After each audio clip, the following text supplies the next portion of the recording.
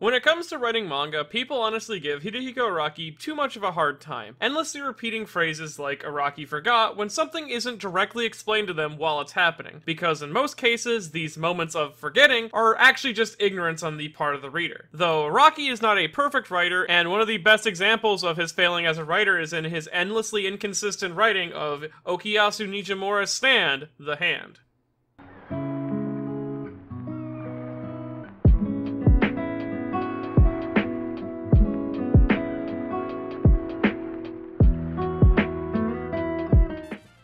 Alright, when I say that the hand is inconsistent, I don't mean that Okuyasu doesn't use it efficiently enough. Araki specifically gave the hand to him because he wanted a character with an insanely strong ability that was hindered by the user's own slow-mindedness. So when I say inconsistent, what I mean is that the hand's ability doesn't work consistently when it's used. Now, you might think that that was a pointless clarification, but you'd be surprised with the amount of people who think that I'm saying that Okuyasu didn't use the hand effectively enough. Now, I should state that I have actually no problem with Okuyasu as a character. He's one of my favorites from Part 4. I'm more just looking at how Araki wrote his stand. Though, before we get too into that, let's get a brief description of what the hand is supposed to be able to do. The hand's ability is that anything that the right palm of the stand touches while it's in a swiping motion will be erased from the universe and sent somewhere else. This includes physical matter or empty space. Very similar to Vanilla Ice's stand, Cream, though what makes the two different is that when the hand erases something, the universe will correct for this erasure and forcibly stitch the empty space back together the instant that the object vanishes. This changes the physical property of whatever was erased, as seen when he swipes the sign outside of his house, changing it permanently. Along with this, Okuyasu can erase the space between two objects to pull them closer together. He refers to this ability as teleportation, and only one of these two properties of his ability stays somewhat consistent throughout the part. Because you see, Araki uses Okuyasu's teleportation power quite frequently, and because this power functions on the fundamental understanding that when he teleports, it's the reality stitching him closer to where he wants to go, it appears like Araki forgot the other stipulation of that stand ability. Now, of course, I'm not against characters learning new ways to use their abilities, or ignoring previously established powers as long as it doesn't affect the narrative. But in the case of Okuyasu, it's quite different. Because you see, changing his ability like this directly changes the outcome of one of the major fights that he has. Because in the fight with Red Hot Chili Peppers, he corners him by teleporting up to him and beating him within an inch of his life. Then he proceeds to trap him far away from any power source, making sure that he can't escape. Originally intending to interrogate him, but after being coaxed on, he swipes down, slicing off the bottom half of Red Hot Chili Peppers and, assumedly,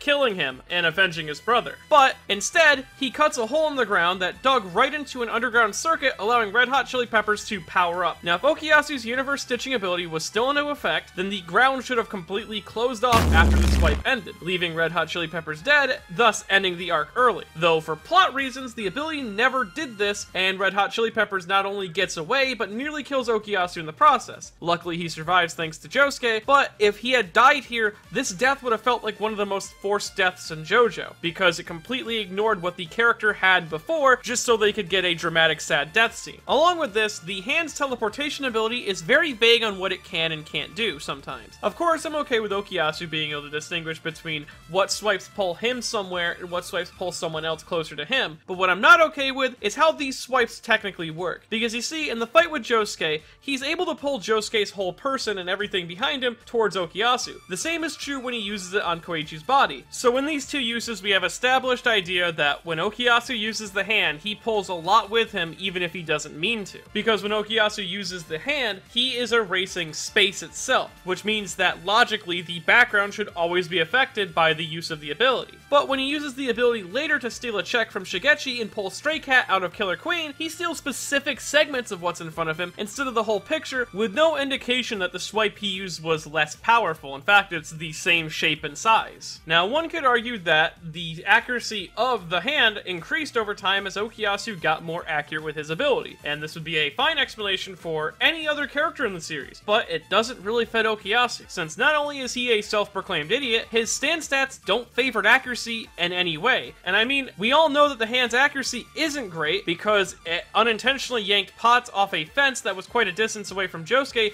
the instant he used his teleportation ability, and the people who might use the David production scene as an excuse for why the pots came flying so quickly, well, in the manga, they hit Okuyasu after his first use of teleportation. And finally, but most importantly, he is a character specifically designed to use his stand poorly, so the excuse that he just got more accurate just doesn't stick. But even if we are to accept that Okuyasu's accuracy has increased, every time he's used his stand, it's been slightly different than the previous uses. You see this when Okuyasu shifts the direction of Kira by swiping near him. Internal logic dictates that instead of changing the direction of Kira and Killer Queen, they would have just been pulled towards Okuyasu, instead of being slightly rotated. But the plot needed Kira to face Okuyasu, so the hand made it happen. Or when he saves Josuke from a fatal contact air bubble, he swipes it away and it moves towards his direction. This seems like it's working normally, but just like the pots during his first use of the teleportation ability, Josuke should have moved slightly when the hand swiped, even if the movement was only slight. But that might have caused Josuke to be pulled in the bomb in some way and made Okuyasu's reveal a bit pointless. So yet again, the hand swipe is dictated by the plot. In fact, if I think about it too much, the hand is one of the few stands that is a it just works stand. Something that is dictated by whatever the plot needs it to do. And Araki doesn't seem to really care about staying consistent with its power, probably due to its overpowered nature. But again, what do you expect when you give a main villain tier stand to a 10th grader?